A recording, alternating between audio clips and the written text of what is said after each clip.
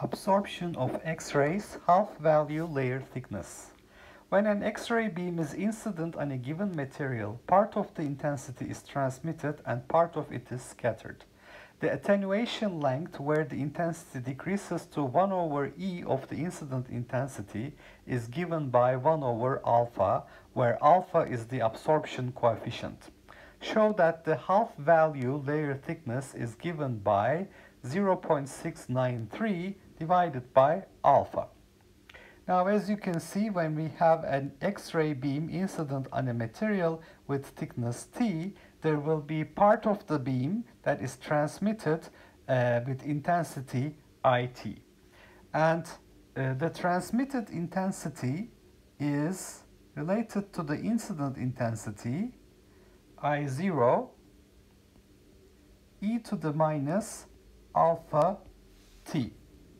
So when the thickness is equal to, you can see that the attenuation length, where we have the intensity decreasing to 1 over E of its incident value, is when you have e to the minus 1 here. So alpha t should be equal to minus 1. So when t is equal to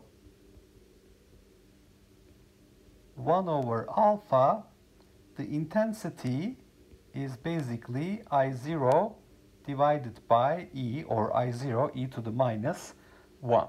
So that's what we have here.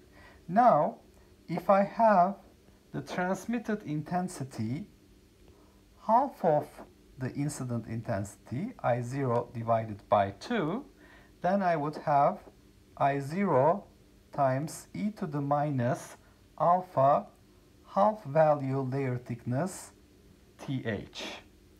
And you can see here I0s will cancel, and we will have a natural logarithm of 1 over 2 equal to minus alpha TH, so that we would find the half value layer thickness to be natural logarithm of 2 ln 2 divided by alpha, and the numerical value of natural logarithm 2 is 0.693. So this would be 0.693 divided by alpha.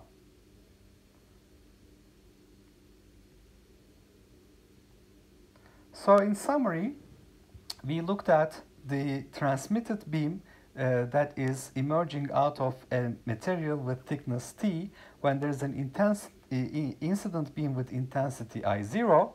Basically, the transmitted intensity decays exponentially with thickness I0 e to the minus alpha t, and that's what the problem statement is saying. The attenuation length, where the intensity decreases to 1 over E of its incident intensity, is 1 over alpha. As you can see here, when the thickness is 1 over alpha, we have e to the minus 1, so I0 divided by E will be the transmitted intensity.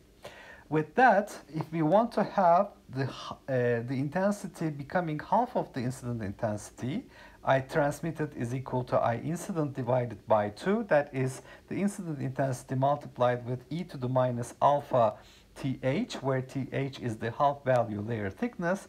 We see that minus alpha th is natural logarithm 1 over 2, or natural logarithm, we can write this as natural logarithm of 2 is equal to alpha th, and as a result we find that th is natural logarithm of 2 divided by alpha, or 0.693 divided by alpha.